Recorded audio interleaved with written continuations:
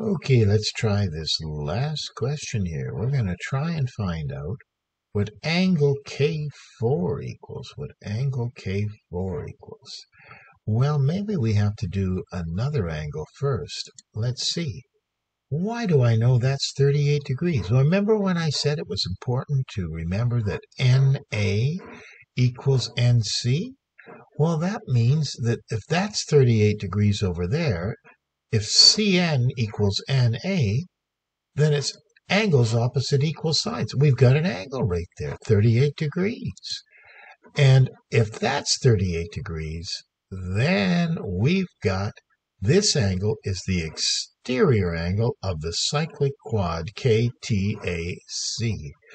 And that means K4 must be 38 degrees. So CAN equals 38, angles opposite equal sides, because NA is equal to NC.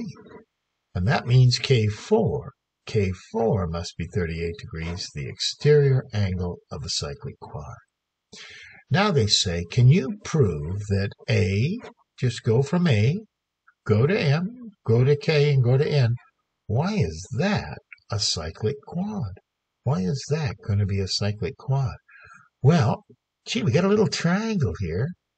Man, if we could figure out what angle N is, and we could with angles in a triangle, that would be 104 degrees. Now we're looking, look at that. That angle where M is and the angle with N, what do they add up to? 180.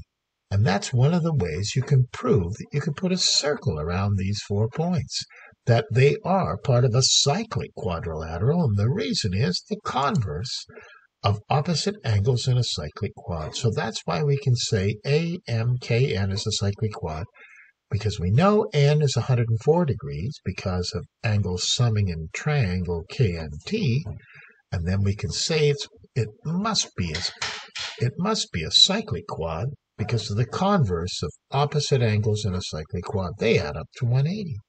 And there we're all done.